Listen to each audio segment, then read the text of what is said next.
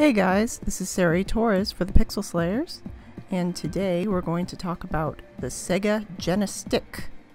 No, I did not say that wrong.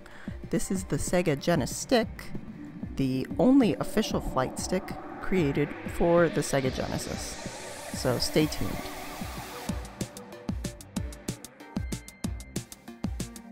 We recently came across one of these and thought we'd see how it holds up with some of our favorite flight and racing games.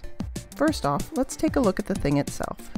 Fairly light, using what feels like the same kind of plastics as a regular Genesis controller. It's got a nice grip to it, and it's molded so it will comfortably work for left-handers too.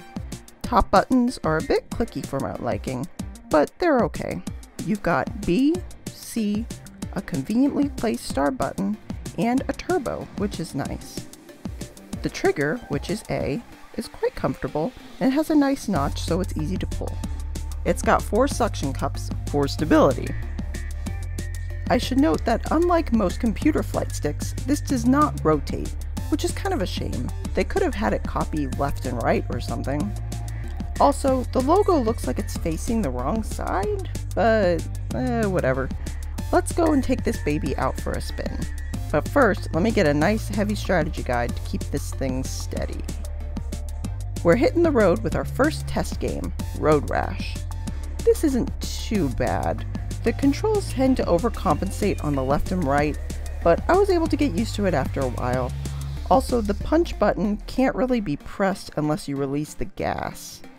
I definitely prefer a regular controller for this one, but granted, I don't really think the Genistick was made for this kind of game. It was nice to try it out anyways.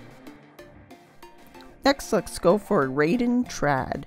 This was a great experience as the stick made quick reactions simple to maneuver, and though it's quite different than an arcade type joystick, it still gives a bit of that sort of feeling. Using the trigger to fire also adds to the feeling that you're really piloting this little ship. Finally, we're taking Afterburner out for a spin, using our 3-in-1 adapter to play this Master System game on our Genesis. This is definitely the kind of game this stick was designed for. Despite some sensitivity issues, it was fun to actually play this old game with a legit flight stick. The button arrangements aren't to my liking on this one, which isn't a surprise as this game isn't even for the Sega Genesis, but I could easily remap buttons using the Retron 5. Overall, the Sega Genistick is a cool, albeit not entirely necessary controller for your Sega Genesis. Once you get used to the slight increase in control sensitivity, this can add fun spins to your favorite flight, shoot 'em up, and racing titles. These aren't too expensive, so pick one of these up if this seems to be up your alley. This has been Sari Torres for the Pixel Slayers, and thank you so much for watching. See you again soon!